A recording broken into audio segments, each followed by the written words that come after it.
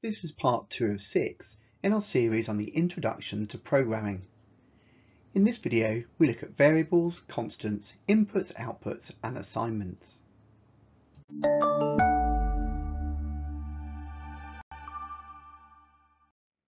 So before we dive into this video, what actually is a variable? Well, if you go right back to what we covered at the start of the course, we looked at one of the registers in the CPU, the memory address register. And this contains the address of an instruction or data to be fetched or written to the memory. And in a very similar way, a variable is nothing more than a pointer to a memory address, which you're then able to give a user-friendly label or name. So in order to go through these concepts, we're actually going to use a simple program written in Python, a beat that dice game. So this is a simple game for young children learning to compare 1 and 2-digit numbers. The rules are simple. A player rolls 2 dice. Doubles do not count and must be rolled again. The player's score is the value of the highest and the lowest dice combined, and the highest dice is always 4. So if a 5 and a 7 were rolled, the result would be 7-5, 75. So let's just do a quick example round. Craig rolls a 3 and a 4. The total of his throw is 43 because 4 is the highest of the two numbers. Note the dice are not added together, so it's not 4 plus 3 is 7, it's 43. Dave then rolls a 3 and a 3. The roll doesn't count as it's a double, so he throws again. He rolls 2 and 1. The highest dice goes first, so he gets 21. Okay, so here's the outline code written in Python for this game. Let's go through it now and pull out some of those concepts we mentioned at the start of the video. So here in this line, we see an example of a variable and we write total equals 0, and that's us assigning a value to our variable total. A variable is simply a value that can change or vary, hence its name, whilst the program is running, and it's simply an address in memory. Of course, referencing a memory address is very difficult for programmers, so having a user-friendly label like total is much more helpful, and it makes our code easier to read and understand. Now, every variable requires a data type, but in Python, unlike most languages, we don't actually have to declare our data type first. Python works it out based on the value you initially give it.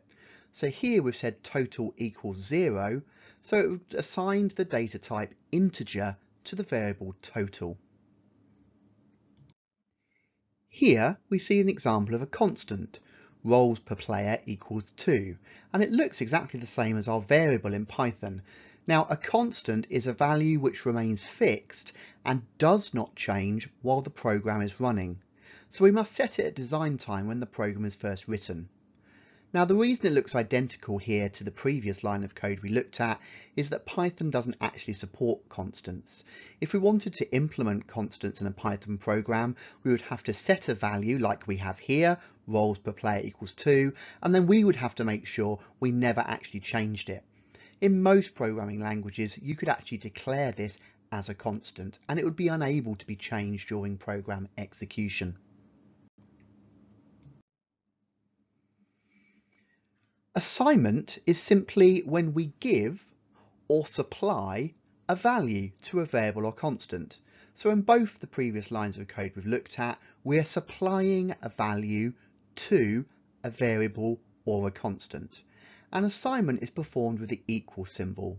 You assign the value on the right of the equal symbol to the variable or constant on the left.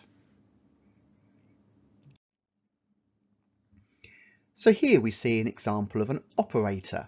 Total equals total plus roll value. And operators can be used on variables and constants. So with this plus symbol, we are adding the contents of total to the contents of roll value, and then the result of that calculation is being stored back over the original contents of total. Now, the topic of arithmetic operators is covered in more detail in a later video, so we won't look at other examples now. Here, we're carrying out two actions at once. The first is getting input from the user via the command input, and this is how we typically get input from, say, the keyboard, and we're assigning it to the variable user input. But at the same time, we're also casting or converting the value entered by the user from a string into a number, and that's performed by the command int. That's because even if the user presses the key 6 on the keyboard, that's the ASCII character 6. If we want it stored internally as a number, we have to cast it or convert it into an integer, and we do that with the int command. So there's two things happening at once in that line of code. We can see casting occurring in a number of additional places as well. So we can see in these top two lines that we take the value that's held in the variables dice1 and dice2, which are integers, and then we cast or convert those into their string equivalents, and then assign those to the variables dice1 string and dice2 string. You can see lower down, we take the contents of the variable roll value, and we cast and convert it to an integer before storing it back into roll value. We can actually cast from any data type to any other data type.